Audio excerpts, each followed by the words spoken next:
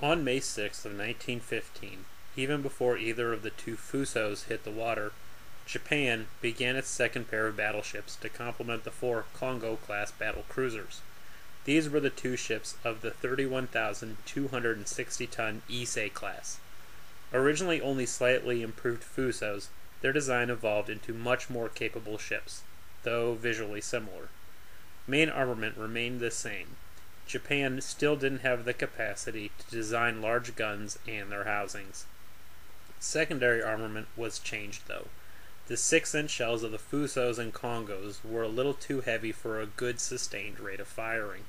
They were, after all, about 100 pounds each and had to be hand-loaded. So, a lighter 5.5-inch gun was substituted. As trade-off, more guns were carried, and they had a better sustained rate of fire. These guns were the main armament of most light cruisers, so I'll cover its characteristics when I get to them. Though still of the incremental pattern, armor was improved. While still having the same number of coal-fired boilers, horsepower was slightly increased, giving them a slightly better speed. The main improvement, though, was in the rearrangement of the midship turrets. By having the forecastle deck only run to turret 3, it could superfire turret 4, which was a level lower on the main deck. This allowed the two turrets to be much closer together. This in turn simplified fire control of the two midship turrets and allowed a rearrangement of the machinery. Most importantly, it helped increase structural strength by having the turret holes closer together. In the 30s, both were heavily modernized. Coal burning gave way to higher pressure oil firing. More powerful turbines were substituted. The pagoda structure was adopted, spotter float planes were added, and the anti-aircraft armament was updated. The most common heavy anti-aircraft gun was the 5-inch 40 caliber Type A9. These were okay guns. Entering service in 1932, they were usually found in twin hydraulically operated 20 to 24 ton mounts. Maximum elevation was 90 degrees, and they could theoretically be loaded at any angle. Recoil was 17 3/4 inches, which also cocked the spring-loaded rammer. Training and elevation speeds were pretty good at 7 and 12 degrees per second, respectively. Sustained rate of fire was a respectable, if not impressive, 8 rounds per minute. 250 rounds were usually carried. Maximum range was about 8 miles. With a muzzle velocity of 2,360 feet per second, maximum ceiling was about 30,000 feet. The rounds themselves were about 75.5 pounds, with a 4-pound bursting charge, and were one piece. Like most heavy anti-aircraft shells, the fuse could be set to detonate after a preset number of seconds in flight, hopefully allowing them to frag their target like a grenade. The only way they really came up short was in lacking radar-guided fire control like the US's Mark 38 that could adequately track and target the ever-faster aircraft they were used against. The most common medium anti-aircraft gun was the 25mm 60 caliber Type 96. Based on a French Hotchkiss design, it entered service in 1936, with production continuing throughout the war. Used by both the Navy and Army, it was found in single, double, and triple-barreled mounts. While the Japanese considered it a good medium anti-aircraft gun, in reality, it was totally inadequate in that role. Maximum range was just over 4 miles, which attacking aircraft like the SBD could cover in about, 3 seconds. Sustained rate of fire was about 110 rounds a minute due to the need to switch out the 15-round ammunition clips. With a muzzle velocity of 2,953 feet per second, maximum altitude was realistically just over 9,800 feet, meaning it was hard-pressed to even hit most dive bombers until they had already begun their dive. Training and elevation was usually manual, with some triples power-operated. At best, training was about 18 degrees per second and elevation 12 degrees per second. This was inadequate to engage the ever-faster aircraft they were used against. The mounts also suffered from excessive vibration, which made it hard to keep a target locked. The sights were also inadequate against ever faster enemy aircraft. They also had a tendency to jam at high angles, like when shooting at dive bombers, which slowed their rate of fire even more. Most grievous, though, was their hitting power. Whereas the US's 40mm Bofors used a 4 3/4 pound shell, the 25mm was a mere 1.5 pounds. Again, this even as US planes got better armored and more ruggedly built. In effect, these were light anti-aircraft guns the Japanese billed as medium ones. The most common light anti-aircraft machine gun was the 13mm 76 caliber, again used based on a French Hotchkiss design and essentially a scaled-down version of the 25mm. It also entered service in 1936, and production continued right up to the end of the war, being used by both the Navy and Army. Like most light anti-aircraft guns, training and elevation was manual. Maximum range was about 3.5 miles. With a muzzle velocity of 2,641 feet per second, maximum altitude was about 13,000 feet.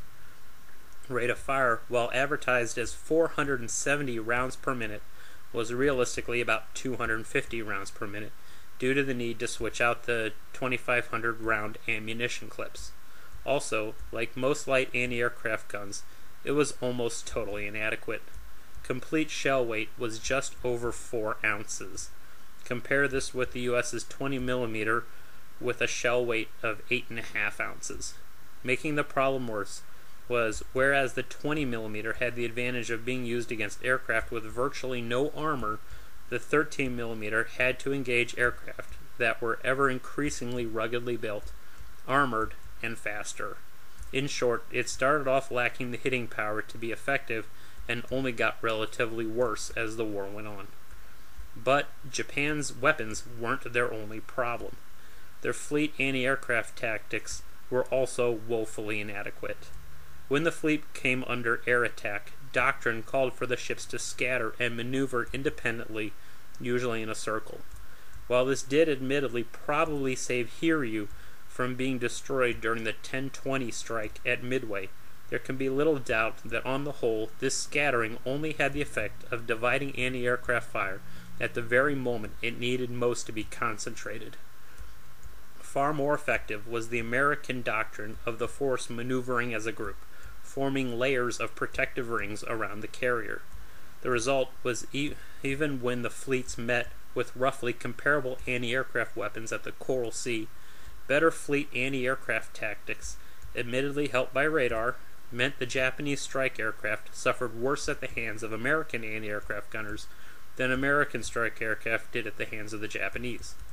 I personally find this weakness stunning, as the Japanese were the first to practice massed, coordinated carrier strike doctrine.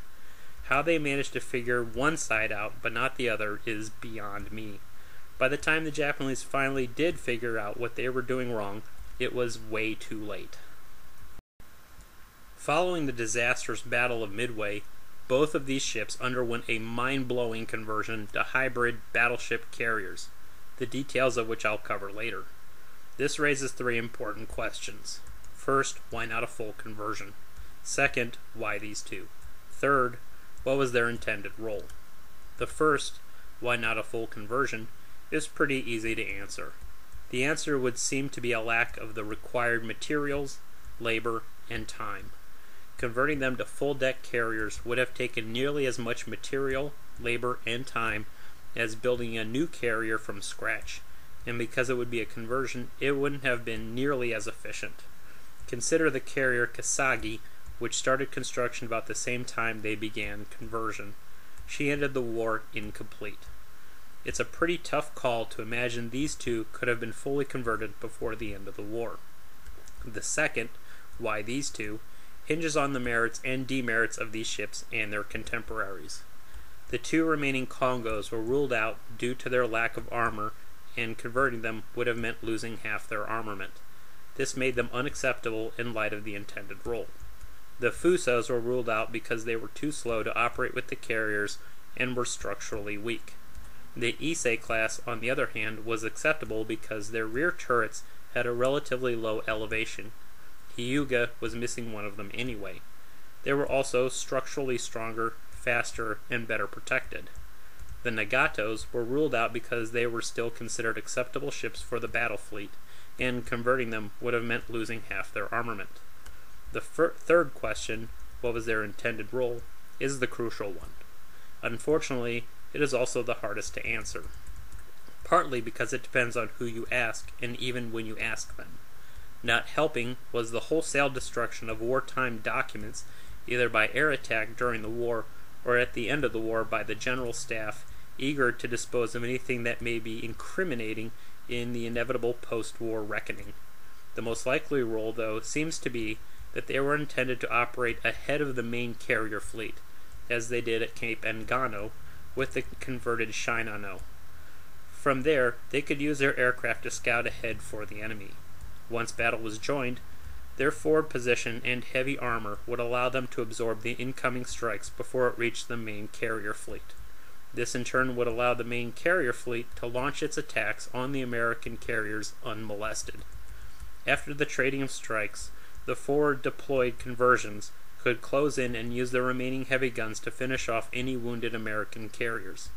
Again, this is only speculation, and others have put forth different roles, sometimes even changing their stories as the years went by. Issei was started May 10, 1915 and completed December 15, 1917.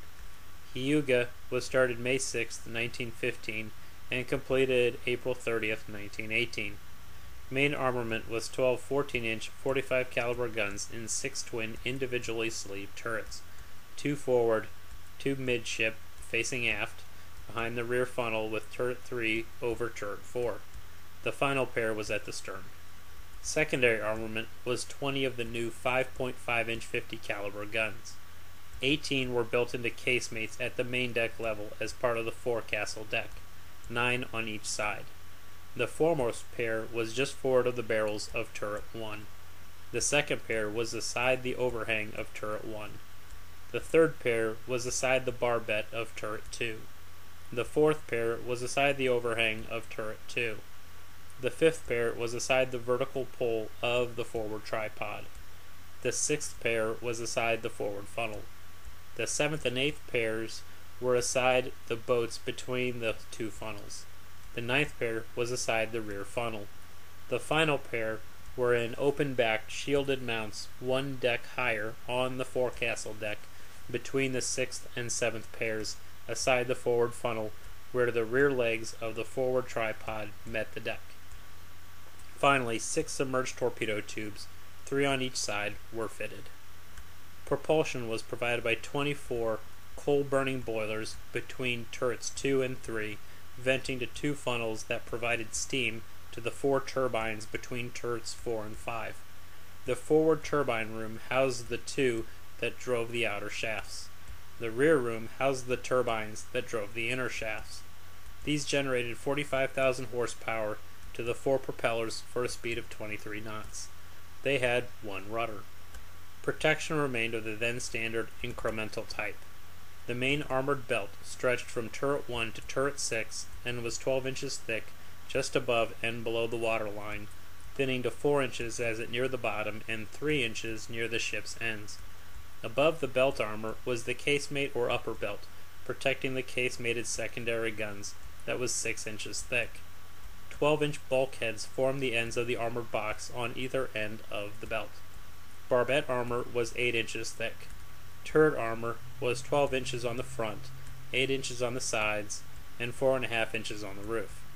Conning tower armor was 13 3/4 inches on the sides, 12 inches on the front, and 4 inches on the roof.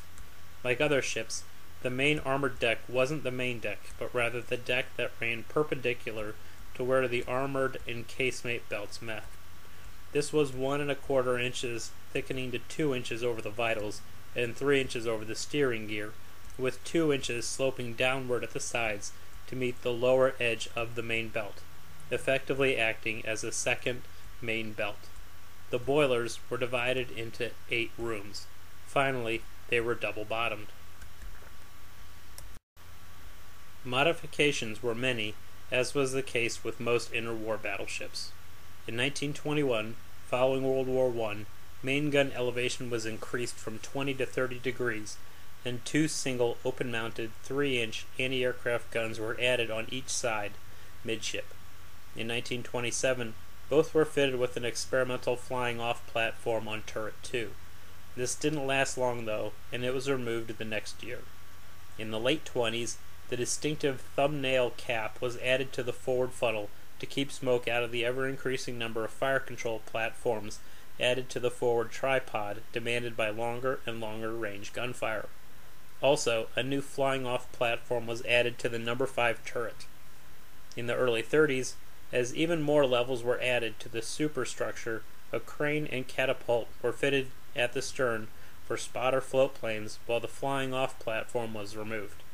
Finally, the 3-inch anti-aircraft guns and the deck-mounted 5.5-inch guns were replaced midship with the new 5-inch 40 caliber anti-aircraft gun in 4 twin mounts, 2 on each side. After walking out of the League of Nations and abandoning the treaties in the mid-30s, both began their rebuilds. Except for Turret 6, which couldn't be for technical reasons, main gun elevation was again increased to 43 degrees. The forwardmost casemated 5.5-inch secondaries on either side were removed and the casemates plated over. They were just too wet, while the others had their elevation increased to 30 degrees. Torpedo bulges were added at the expense of removing all of the torpedo tubes to give them a TDS and restore lost buoyancy. The stern was lengthened 25 feet to improve hydrodynamics. More armor was added to the armored deck, bringing it up to 2 1/4 inches, with 3 3/4 inches over the vitals. 4 new turbines capable of 80,000 horsepower replaced the old ones, almost doubling power.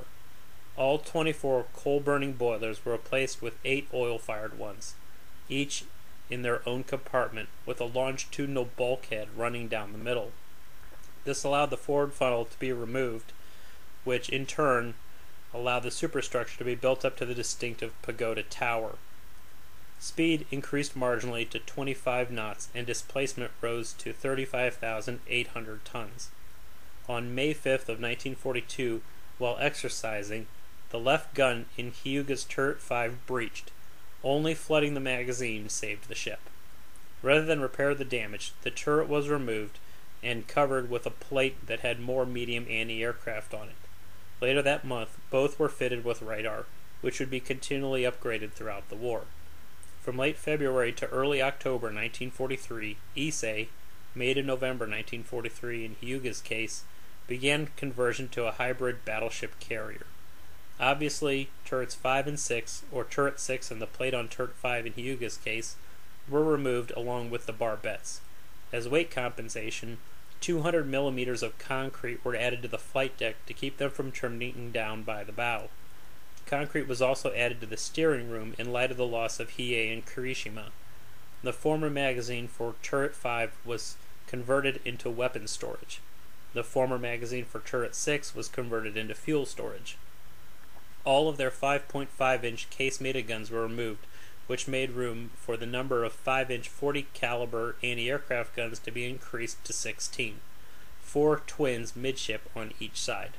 Of course, the star attraction was the fitting of the 210-foot-long triangular flight deck at the stern, the forward corners of which had catapults for launching aircraft, though, unless float planes, they had to land somewhere else. Built into the deck was a system of rails for moving aircraft from the mushroom-shaped elevator at the stern to the catapult. Below the flight deck was a 120-foot-long by 18-foot-high by 84-foot forward shrinking to 33-foot aft-wide hangar. Aircraft complement was projected to be 22 aircraft, but by the time the conversion was completed, neither the airplanes nor the pilots were available. Displacement rose to 38,676 tons. In late September to early October 1944, 6 30-tube 120mm anti-aircraft rocket launchers were added aft. In November of 1944, with no aircraft to operate, the catapults were removed to reopen the firing arcs of turrets 3 and 4. Both were stationed in Japan as part of the Hashirajima fleet when Japan attacked Pearl Harbor. being held in reserve for the Great Decisive Battle. While conducting gunnery training on May 5, 1942, Hyuga suffered the aforementioned turret explosion which nearly doomed the ship. From late May to mid-June 1942, they took part in the invasion of the Aleutians and then returned to Japan. The rest of 1942 and the first 3 quarters of 1943 were spent in Japan, guarding the pier followed by their conversion. In mid-October of 1943, Issei loaded troops and supplies then headed for Truk, returning in early November. Almost a year later, in mid-October of 1944, they sailed as part of the Northern Decoy Force during the Battle of Leyte Gulf. Despite numerous air attacks and several submarine attacks afterward, as they headed home, neither suffered any serious damage, and they arrived back in Japan at the end of the month. In mid-November, mounting lots of AA while bereft of aircraft, and with the merchant navy mauled by submarines and air attack, they were essentially recast as transports. Loading supplies in their hangars, they headed to the Philippines, but were diverted first to the Spratlys and ultimately to Singapore, arriving near the end of November. Loaded with raw materials, in early February of 1945, they left Indochina and, despite numerous submarine attacks, arrived safely back in Japan near the end of the month, never to leave again. Recast again as floating anti-aircraft platforms for lack of fuel and air cover, they were attacked and hit repeatedly from March 1945 until late July. Hyuga was finally sunk July 25th and Issei July 28th, both in shallow water. Both were scrapped post-war.